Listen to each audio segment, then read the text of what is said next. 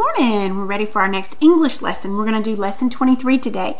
We're going to be talking about capitalizing titles.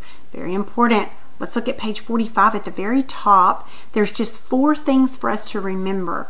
Now, whenever you write the title of anything, a book, a poem, or a story, or anything you write, a movie, you always have to capitalize the first letter, the first word, and the last word, and then any of the important words in between. Now, when I say important words, the words that you don't have to capitalize would be words like and, or, but, for, the, things like that. You don't have to uppercase those, but the other ones that you do. So look at number 1 at the top, llamas on the loose. Notice llamas and loose are capitalized, but on and the, they're not important words, so you don't have to capitalize those. Look at Johnny and his mule. Johnny and his mule are capitalized, but and is not important, so you don't have to uppercase that. Alone over the Atlantic. Notice they just did alone in Atlantic. All right, look at number 2. Book titles. Oh, and also, look back at number 1. I wanted to tell you this too. Notice how Johnny and his mule and Alone over the Atlantic have quotation marks around them, but Llamas on the Loose is italicized. Notice that. Keep that in mind. Number 2, book titles. The titles of a book, not stories, a book, have to be capitalized and underlined. Looky there, Medallion, that's a book. So you uppercase it and you underline it. Iceland Adventure, that's just a story. So you would capitalize it, but you don't underline it. Look at Susanna Strikes Gold. All 3 of those are capitalized because those are all 3 important words. And you would underline it because it's the name of a book. Now, number 3. Use quotation marks around the titles of stories and poems. That's why I told you to remember that.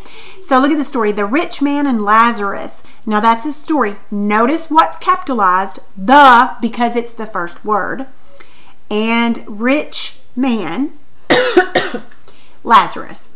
The word and is not important, and it's in the middle, so you don't have to uppercase that.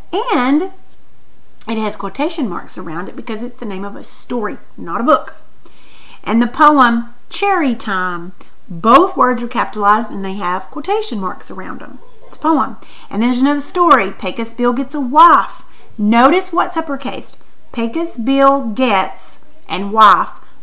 Is not an important word. You wouldn't have to uppercase that unless it was the first word in the title.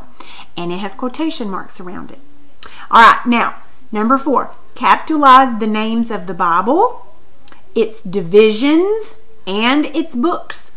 So God's Word would be uppercased.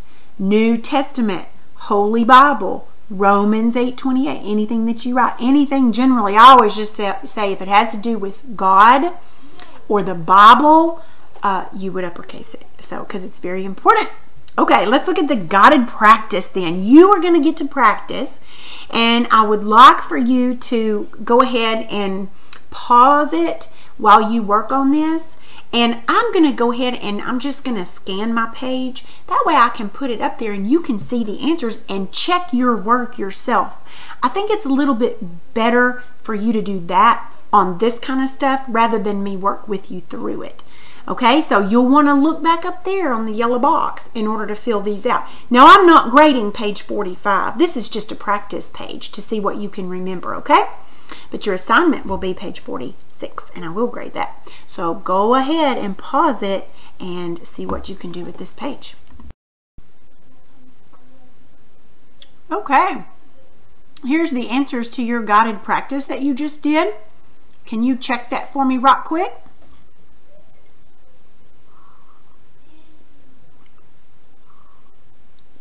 All right, I hope you got those right. Anything you missed, you don't have to put an X on it. You can just either erase it and write it correctly, or you can mark it out and write it correctly beside it, or whatever you need to do. Okay? All right, your assignment then for a grade is to do page 46. And on the apply and write at the bottom, you need to pick a book and a story. that you've read or that you liked, and then you need to write it correctly. Make sure that you underline the name of the book and you put quotation marks around the name of the story. Okay? That's all for today.